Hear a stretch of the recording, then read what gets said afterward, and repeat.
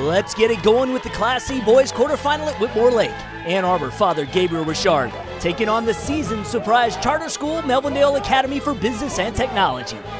First quarterfinal in over 10 years for the Fighting Irish, sophomore Josh Herbeck picks his spot and drains one of his 3 triples in the first half. Richard had a 1-point lead at the break. Making their state champs debut, Melvindale ABT coming in at 22-2. Led by Class C Player of the Year Michael Talley, Devontae Broden heads up to Talley, who goes in for the difficult deuce. Gators down just 42-39 after 3.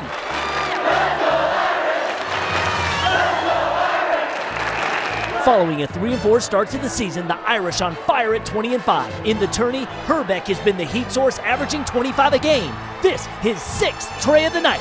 Career high 34, Irish held a 3-point advantage late. But with 15 ticks left, Gators needed a bomb. Lawrence Danner delivers. T-My 28 for the senior, tied at 63, OT we go. In overtime, the Irish look to junior Eso Akune, 12 of his 18 in the final 8 minutes. ABT down 75-72, and once again the chance to tie it as time expires. But Mario Evans' shot rims out, and Gabriel Richard feeding their frenzied fans a W, 75-72.